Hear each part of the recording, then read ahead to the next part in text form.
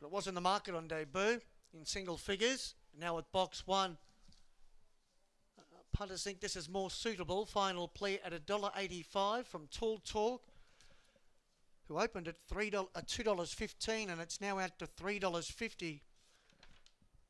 Probably one of those reasons why it's drifted a little bit in the market is its sister was in the first race and unplaced.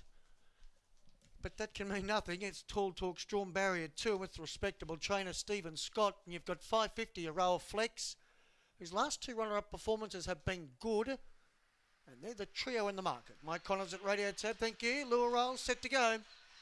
Away, Final Plea hesitated at the start. Euroa Flex and out wide Spring Here with the best to begin with. Spring Here cutting them off and putting 2 lengths. On going to second was Supreme System. Final Plea regathers to third. Fourth was Somerset Miss. Well back was Euroa Flex with Squawking Score. Last pair were Bud's Cometer, and as they swing the bend, Supreme System. And now we're hitting the lead out wide. Final Plea gathers them up from Spring Here. Supreme System runs on late with Somerset Miss, but Final Plea too good, wins by 2 lengths. Spring Here second, third Somerset Miss, and fourth was Supreme System making ground. Then we had Squawking Score, Euroa Flex. Well back in the field was Bud's Comet, and towards the end of the field was Tall Talk in a time of 26 even.